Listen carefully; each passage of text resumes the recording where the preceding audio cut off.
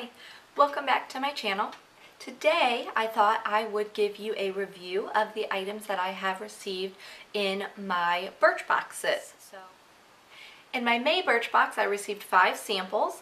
Those samples were a dry shampoo, a facial moisturizer, an eyeshadow quad, a mask, and some aftershave wipes. So I'm going to talk to you about the products that I tried and what I thought about them. And I actually tried all of the products from my May Birchbox. The first one that I want to talk about is the dry shampoo. I'm not the type of person that uses a dry shampoo. This is Perk Up Dry Shampoo, and it says that it is for all hair types.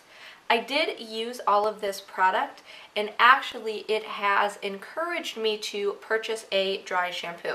I'm not going to purchase this dry shampoo here, but I am going to get an inexpensive dry shampoo.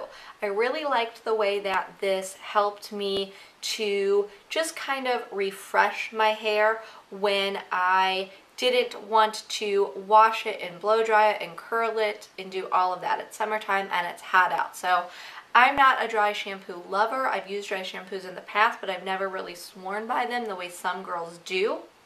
I have oily hair, so I do need to wash my hair every other day. A dry shampoo just really doesn't cut it. I still feel greasy even after I use a dry shampoo. But I did use all of this. I did like it enough that I'm going to purchase a dry shampoo. I'm just not going to purchase this dry shampoo. The next product that I want to talk about is the Benefit Total Moisture Facial Cream. This is an okay product, I'll tell you. I don't have my Birchbox card from May. I have the one from June. I'm going to talk about some of those products. This product is not formulated for my skin type. I have used quite a bit of it. The problem is that it is too thick and it never really settles or absorbs into my skin. Not to say that it's a bad product, just that it is not for my skin type, and that's the biggest reason why I don't like it. This could be something that would be beneficial in the winter months when I am more dry to use at night, but they sent it to me in my May Birchbox, so that's when I tried it. It's just not formulated for me. Next up, I want to talk about this clay mask here. This is by Marcel. I used this once. It says to apply generously once or twice a week on cleansed skin, avoiding the delicate eye area. Let dry for 10 minutes, then rinse with lukewarm water. I made it about 8 minutes until it just felt really dry and really uncomfortable, and I washed it off. I did notice afterwards that my face was a lot smoother. It did feel a bit tighter. I don't necessarily know of any other types of benefits that I might have received from it, as well as ongoing or long-term benefits, since I did only use it the one time. But I didn't hate it. I did like it. I liked the way my skin felt afterwards. But as just a word to the wise or caution, I only lasted 8 minutes before it did become uncomfortable and I needed to take it off. The next product up here that I'm going to talk about is the Coastal Scents Revealed Palette Sampler. This is called Desert Bloom, and let's take this out here. There's 4 shades in this quad. There is one matte shade, which is this brown color here, and then there are 3 sparkle or shimmer shades. So you've got this kind of cranberry color. This looks like a purple, but it's very, very sheer thin. Like there's not much to it. It just shears out to be like a kind of a glitter top coat almost. And then this mustardy golden color. I've worn this quad, this palette, twice, and the difficulty that I have, I find it hard for me to pull off a look with just these 4 shades. This brown is a bit dark for me as a transition shade, and then the other colors being shimmers or sparkles, it's pretty difficult. So I do have to pull in other colors, maybe just choose one of these to kind of be the highlight or the star, but that's not necessarily anything that's a deal breaker.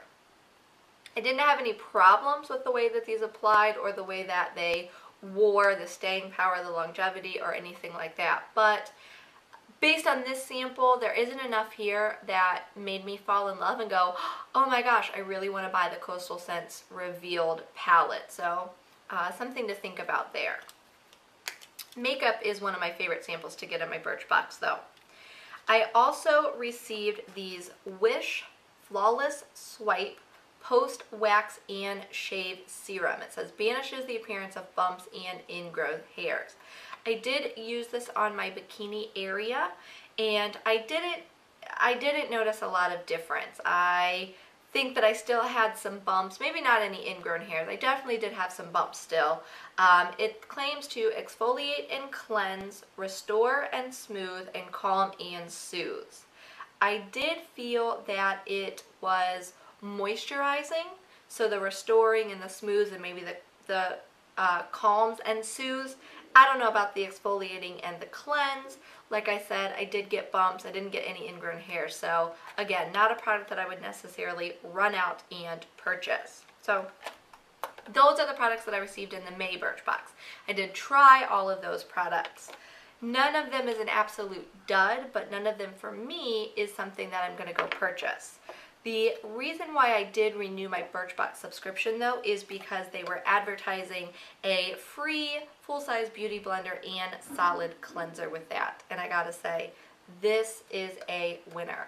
I don't know why it took me so long to try the original beauty blender, probably because I thought that there wasn't going to be any difference between a $19.99 sponge and a $6 or $7 sponge that I got at Ulta, but there is a difference. If you are on the fence about it and you're just really not sure or you're really not sold on it, get it and try it. It is very, very different than any of the other generic beauty blender sponges that I tried, and I really, really wish all those times that I'd picked it up and thought about purchasing it when I was at Ulta or Sephora that I would have just gone ahead and get it. And I like the solid cleanser a lot. I've used that a couple times, not only on my beauty blender, but also on my face brushes and things like that. So definitely recommend this. This was a great bonus buy or gift with the Birchbox subscription, so totally happy about that.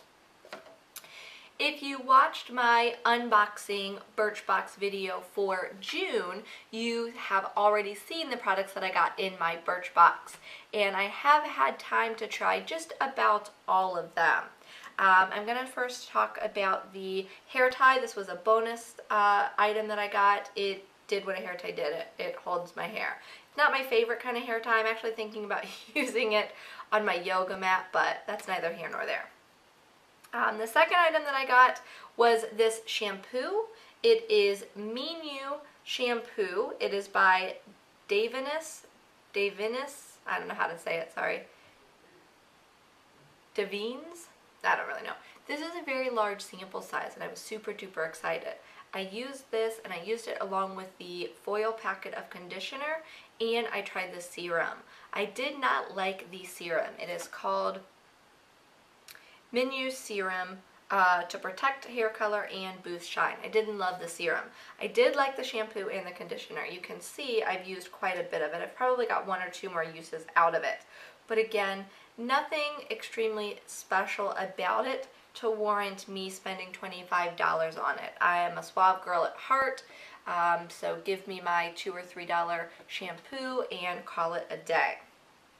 The next product that I want to talk about is this one here. This is the Real Chemistry Luminous 3-Minute Peel. I was super excited to try this product. This is unlike anything that I'd ever tried before. Basically what you do is on a wet face, you apply this gel, and then you start massaging in circles, and it balls up, and when it's doing that, it is reacting with the water and your skin, and it is exfoliating and removing the dead skin and junk and all of that stuff. The problem I had with this is that it seemed like it didn't have enough time to make contact with my skin and sit on my skin before it just like immediately started balling up. And I didn't really feel like it was working or doing what it was supposed to do. After I used this, I felt like my face felt a bit smoother, but it just didn't give me enough results or the kind of result that I really was looking for. This product is $48 for a full size, and this is not something that I would purchase. It's not something that I'm really even excited about using up the rest of the sample. I can take it or leave it. The next item that I want to talk about is this waterproof eyeliner. I didn't notice whether it was waterproof or not. I didn't test that. I did like the color. I liked the color when I tried it, and I got it in my Birchbox. I wore it the other day. I wore it on the lower lash line, not the waterline, the lower lash line. And again, I didn't love it. I didn't hate it. I felt like I really had to try to build the color up.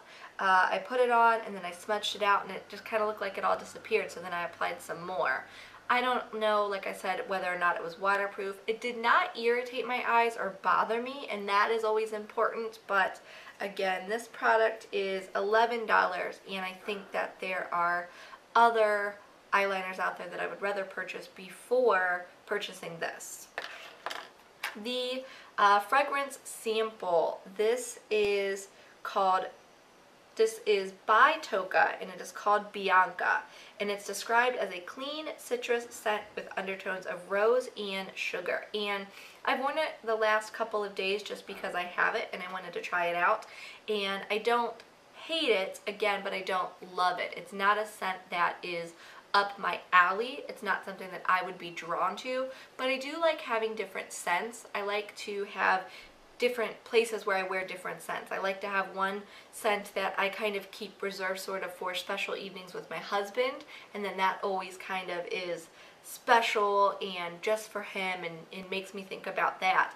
And then, you know, scents that I might wear every day to work or to here, there, and everywhere. So this is a good everyday scent. I would recommend that if you're at the perfume counter and you do want something that is clean and crisp, that you give this a smell and see if it's something that you would like.